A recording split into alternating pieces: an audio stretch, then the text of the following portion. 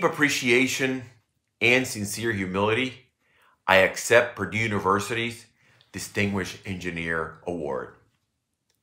I am proud of the impact that Purdue has had on the world, and I hope that my career serves as a testament of the value and the impact of a Purdue degree.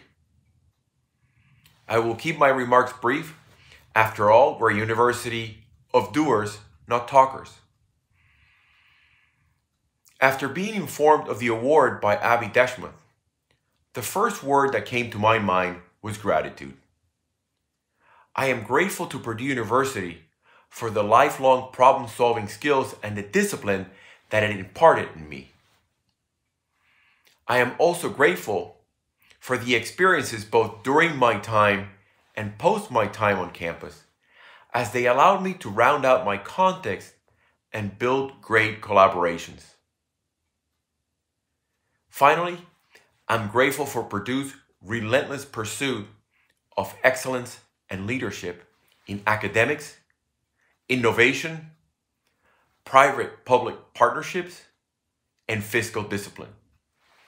Thank you to President Daniels and his leadership team for continuing to drive up the value and the reputation of a Purdue degree. There are many people to thank. I would like to start with my wife Lily and my children Justin, Emily, Derek, and Alex. I appreciate the way they have accepted my love for Purdue University, but most importantly, for the way they have embraced it as their own. I also would like to thank my brother-in-law, Louis Machuca, fellow Purdue alum, for giving me the confidence that a young man from Caguas, Puerto Rico, could survive freshman engineering at Purdue University. I appreciate the relationship and the friendship developed over the years with my freshman year roommate, Kevin Kraft. Finally, I'd like to thank three people for their collaboration with me throughout the years. First, Jerry McCartney. Thank you, Jerry, for trusting Intel Technology, especially during your time as Purdue's Chief Innovation Officer.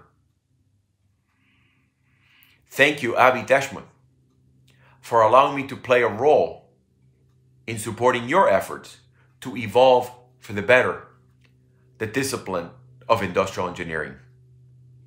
And thank you to Dean Mong Chiang for your relentless pursuit of this platform that we know as Purdue University to develop and evolve big ideas for big impact. Neil Armstrong once said, "I believe every human has a finite number of heartbeats. I don't intend to waste any of mine." Well, I am glad that a significant number of my heartbeats have had positive impact, and that's in large part due to the blessing of being a Boilermaker. I love the gold and black. Hail Purdue, and thank you, Purdue University, for this great honor.